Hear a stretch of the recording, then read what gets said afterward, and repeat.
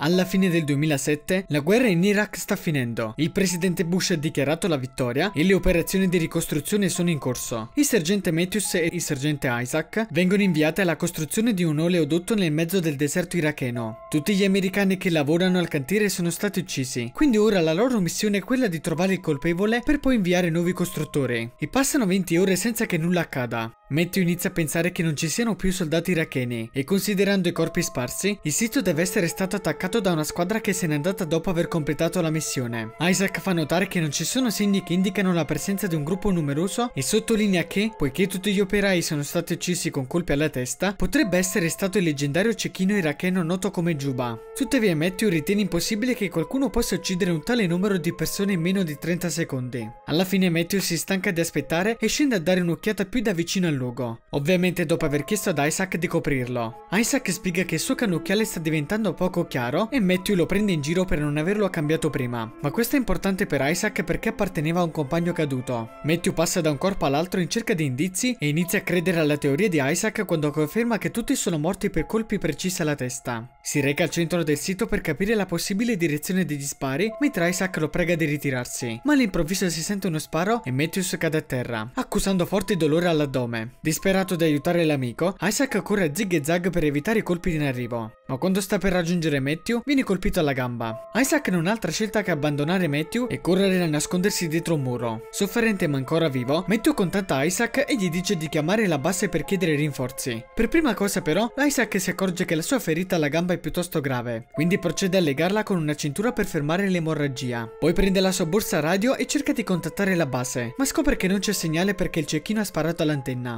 Improvvisamente Matthews lo contatta di nuovo e gli chiede di individuare il cecchino per poterlo colpire, ignorando Isaac quando lo avverte che il cecchino noterà qualsiasi movimento e gli sparerà di nuovo. Isaac inizia a fare un buco nel muro con il suo coltello per inserire il cannocchiale, ma si ferisce la mano a causa di alcune rocce che cadono. Matthew tenta quindi di prendere il fucile, ma sviene per la perdita di sangue. Non volendo fare la stessa fine dell'amico, Isaac usa un coltello per rimuovere il proiettile dalla gamba, per poi fasciare la ferita prima di svenire anche lui. Qualche tempo dopo Isaac si sveglia quando sente uno strano rumore provenire dal suo auricolare. Si scopre che si tratta di un ufficiale della base e Isaac inizia subito a riferire la situazione, per poi implorare forniture mediche. Tuttavia inizia a insospettirsi quando l'ufficiale gli fa molte domande strane e soprattutto quando gli chiede di comunicare la sua esatta posizione o di alzarsi in piedi, sostenendo che serve agli elicotteri per sganciare con precisione i rifornimenti. Isaac fa notare che questo è contrario al protocollo e lo metterà in pericolo, ma quando inizia a prestare maggiore attenzione alle parole dell'uomo, si rende conto che il suo accento non è americano. Si tratta di Juba che si è introdotto nelle frequenze radio per tendere una trappola. Isaac non ci casca e lo chiama, ma invece di riagganciare, Juba inizia a fargli delle domande, sostenendo che vuole conoscere meglio Isaac. Isaac prova ad usare di nuovo la radio, ma ancora non funziona. Juba insiste con le sue sciocche domande e quando Isaac si rifiuta di rispondere, Juba minaccia di sparare di nuovo a Matthews, cosa rischiosa perché c'è la possibilità che sia ancora vivo. Isaac accetta di chiacchierare per un po', mentre lui inizia a disegnare una mappa del luogo per calcolare la traiettoria del proiettile e trovare la posizione del cecchino. Juba dice di essere un normale cecchino iracheno che vuole salvare il suo paese e chiede ad Isaac di parlargli della sua famiglia, ma Isaac gli fa notare che è troppo personale. Isaac prende in giro il ragionamento di Juba dicendo che sta uccidendo le persone che in realtà stanno cercando di sviluppare il paese portando scuole, oleodotti e infrastrutture che daranno rimpulso all'economia. Juba ride e spiega che i soldi guadagnati qui saranno rispediti negli Stati Uniti. Col passare del tempo Juba continua a fare domande, ma Isaac continua a rifiutare di dire qualcosa di personale su di sé, facendo sì che Juba minacci di sparare di nuovo a Matthew. Tuttavia Isaac non gli crede più. Per dimostrare la sua pericolosità, Juba dice ad Isaac il nome del precedente proprietario del cannocchiale che è morto, citando la precedente presa in giro di Matthew. Ciò significa che Juba ha ascoltato le loro conversazioni fin dall'inizio. Utilizzando il cannocchiale, Isaac si accorge che uno degli uomini morti ha con sé una radio, ma nemmeno utilizzando un pezzo di legno riesce a raggiungerlo senza esporsi. Poi cerca di bere un po' d'acqua dalla sua bottiglia, ma la trova vuota a causa di un buco, che Juba conferma di aver fatto apposta. Ammette anche di non aver sbagliato nessun colpo e ha sparato specificamente alla bottiglia, all'antenna e alla gamba di Isaac, per metterlo in una situazione ineluttabile e farlo morire lentamente, cosa che gli piacerà sentire attraverso il comunicatore. Quando Isaac trova il proiettile che si è tolto dalla gamba, inizia a calcolare il modello di arma che Juba possiede facendo alcune domande furtive. Inoltre dà Juba del terrorista, il che fa ridere nuovamente il cecchino, e lui sottolinea sottolinea che sono gli americani ad entrare illegalmente in un paese straniero con armi pronte ad uccidere. Mentre Juba parla, Isaac fa altri calcoli e guarda attraverso il suo cannocchiale, arrivando alla conclusione che Juba si nasconde sotto un enorme mucchio di spazzatura. È stato a lungo in queste condizioni difficili, per non parlare del caldo opprimente, il che significa che questo ragazzo è davvero un professionista. Tuttavia Juba nega di essere il famoso cecchino e afferma ancora una volta di essere un normale iracheno. A giudicare dal suo accento, Isaac ipotizza che Juba sia un ex dell'esercito americano che li ha traditi, ma Juba respinge anche questa ipotesi e spiega che uccide solo chi lo attacca per primo. In cambio Isaac racconta la storia di come ha conosciuto il suo migliore amico quando era bambino e di come si sono arruolati insieme da adulti. Ben presto la disidratazione e la stanchezza cominciano ad avere effetto negativo su Isaac. Successivamente Isaac cerca di ingannare Juba mettendo una giacca e un elmetto sul suo fucile e agitandolo sopra il muro, ma Juba non ci casca. Ciò che cade è l'elmetto, che finisce dall'altra parte del muro, così ora Isaac non può proteggere la sua testa. Un errore così sciocco è il punto di riferimento del cecchino e lo fa piangere. Passa altro tempo e Isaac diventa abbastanza disperato da provare a correre un rischio. Corre verso un corpo steso a terra e ne ruba la borsa e la radio prima di correre di nuovo verso il muro, schivando tutti i proiettili che Juba gli lancia contro. Nella borsa Isaac trova dell'acqua e delle caramelle che divora immediatamente, ma purtroppo anche questa radio non funziona. Juba lo punisce anche per questo rischio, sparando al muro e danneggiando pesantemente il suo scanner. All'improvviso Isaac sente dei rumori provenire dal suo auricolare e capisce che si tratta di Matthew, che è ancora vivo. Isaac gli urla la posizione del cecchino e Matthew estrae immediatamente un pezzo di metallo per guardare il mucchio di rifiuti. Mentre Matthew si muove con estrema lentezza per prendere il fucile, Isaac distrae il cecchino facendo due chiacchiere con lui e viene a sapere che Juba era un insegnante a Baghdad.